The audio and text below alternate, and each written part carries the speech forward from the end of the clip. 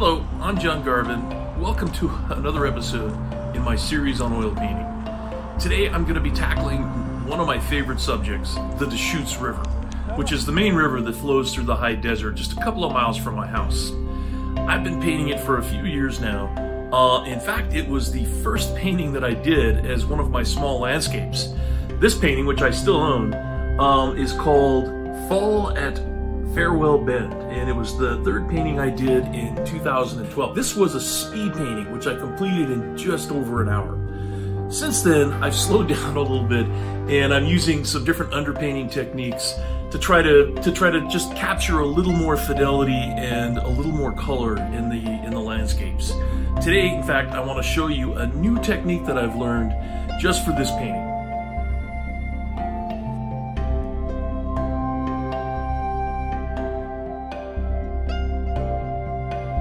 As always, I work for my own photographs. I took this one along the Deschutes River Trail, just north of Farewell Bend Park. I do most of my composition work in the camera, but in this case, I decided that the clear blue sky wasn't doing it for me. Luckily, after more than 2 decades in the video game industry, I've developed some Photoshop skills, so I'm able to edit this pretty easily. I just have to find another photo with a cloudscape that I like, then cut and paste it into my target image. Now my painting will have a cloudscape that will add a lot more interest. Next, I set the image to grayscale and print it out using my inexpensive desktop printer. Then I take the printout and trim it to size. This is printed at the exact same size as my final sheet of masonite, 8 inches by 6 inches, making transferring the image super easy. Using graphite paper and a red pencil so I can see which parts of the image I've already done, I draw quickly and with lots of energy. As I've mentioned before, the goal here is not to create an accurate copy of the photo, but to capture its broad shapes and forms. I know most artists do not do it this way, but instead sketch directly on the masonite or their canvas using paint or charcoal. For me, I developed this technique when doing my more photorealistic portraits and cartoon paintings. And I still feel it gives me the best of both worlds, an impressionistic drawing grounded in the perspective and shapes of the real world.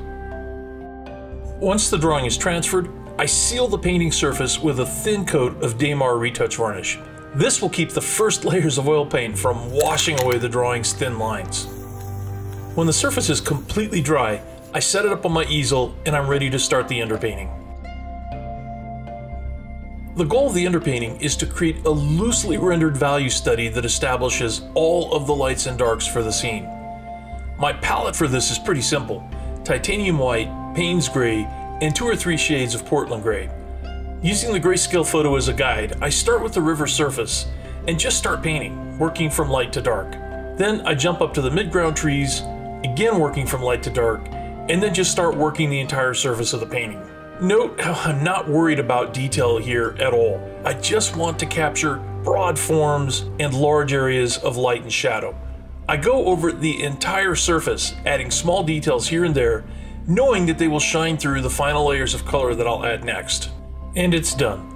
Again, I know that not a lot of artists will do a full underpainting, but I find that it provides a tremendous base for the final color version of the painting, keeping my values realistic and consistent, making the shadow areas richer, the colors deeper, and the highlights just pop off the surface of the masonite. So once the underpainting is completely dry, I'm ready to start painting. And this is where that new technique I mentioned comes into play. This is something that I learned from Roger Bansemer, who is an East Coast painter, mostly doing landscapes and seascapes. And he and his wife, Sarah, travel the United States and the world, really, painting, doing plein air paintings, going back to their studio, finishing them, and selling them in galleries all over the country. So he has a show on public broadcasting, you can probably find it on your local channel, called Traveling and Painting with Roger and Sarah Bansemer. And I happened to catch an episode of his show one Sunday, and it was this little plein air painting that he was doing, and it was really, really, really well done. So the thing I learned from him was limiting your palette.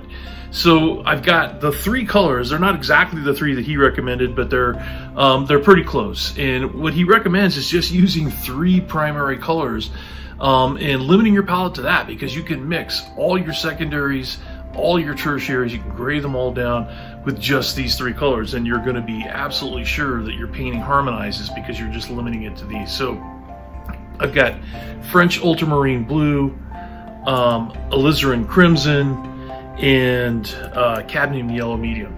And again, these are very, very different kinds of shades of the 3 primary colors, but you can make any color you want just from these. So let's get started. So at first it seemed a little daunting to not have my palette filled with color. I think I have something like over 100 different tubes of paint in every imaginable hue. But I'm excited to see what I can do with just these 3 colors. I want to work from light to dark, so I start by mixing some of the cad yellow with a tiny amount of the alizarin crimson to give me a rich gold color. I'm mixing the paint with a lot of medium here, so it goes on in thin layers. I use my own custom medium of stand oil, terps, and varnish, which will give the final painting a rich glossy look. And again, I paint very quickly and loosely. A lot of the detail is provided by the underpainting, so I'm basically glazing over the top of it, moving quickly around the surface, not worrying too much about specific details. Adding a little French marine blue, I now switch to darker masses of leaves and pine needles on the trees, the brushes and shrubs on the shoreline, and more details on the trees. As I push back into the distance, I gray the colors down a little using more alizarin crimson so they won't be so intense. This will add atmosphere and depth to the final painting. Next, I mix alizarin crimson and blue with a little yellow to give me this rich earth tone, which I use to add shadow to the shrubs and detail to the reflections in the water. This is an area where I'm lucky to remember at least a little about how the river looked while I was there taking the photo. Seldom is the river surface completely blue, as it reflects everything around it, including the trees, the shrubs, and the sky. Now I mix a little white with some of the other yellows and grays that I've already mixed and work on the sky. This is where I begin to really define the trees, painting in negative spaces inside the tree masses and refining the outward shapes. I also work on the background trees, changing their shapes and sizes so they're not all the same size, and using gray to push some of them back even further. Then back to the sky, painting in more negative spaces, bits of cloud showing through the masses of needles, and clumps of leaves here and there. One of the more pleasant surprises I have working with this limited palette is how rich the colors really are. To get this brown for the tree trunks, I again used the same mix of alizarin crimson and cad yellow, and with a touch of blue, was able to get this amazingly deep brown.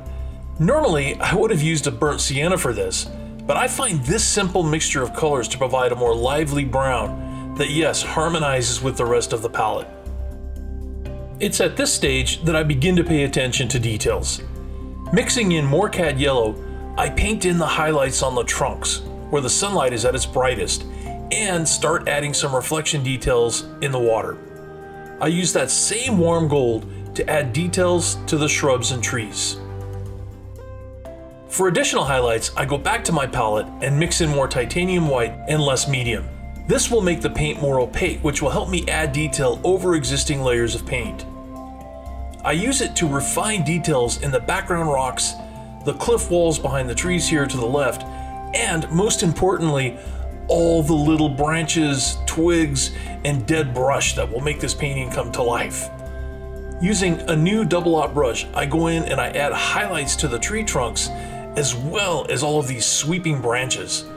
Then I come in and add details to the shrubs and bushes, just tiny bits of color here and there where the sun is catching a leaf. Another thing I really like about this limited palette is I would never have thought to use alizarin crimson for my deep shadows. I would have probably gone with burnt umber, which is a dead color compared to this deep red. Now at this point, I'm just working all over the painting, adding dots of shadow here and there. Mixing in a little blue, I go in and add shadow details along the riverbank, beneath the shrubs, inside the tree masses, refining the shapes of branches, giving the trees more form and depth. At this point, I'm convinced this limited palette technique is going to work. So I turn my attention to the foreground grasses on the lower left. These are a challenge to paint because I couldn't really define them in the underpainting. I knew I wanted the water to be laid in first so that the blades of grass would blend in smoothly, so there's no real point to doing them in grayscale. That means I have to make this up as I go. Working from dark to light, as always, I start by painting in some really crude shadow areas as background, just trying to define the overall placement and shapes of these clumps of grass. While I'm there, I grab a little more of my brown mixture and refine the reflections in the water, so I'll have fresh paint to work with for all the grass that I'm going to paint right over the top. Then I grab some yellow and start working in highlights. Brighter for the top area near the grass, darker towards the bottom where the grass is in shadow.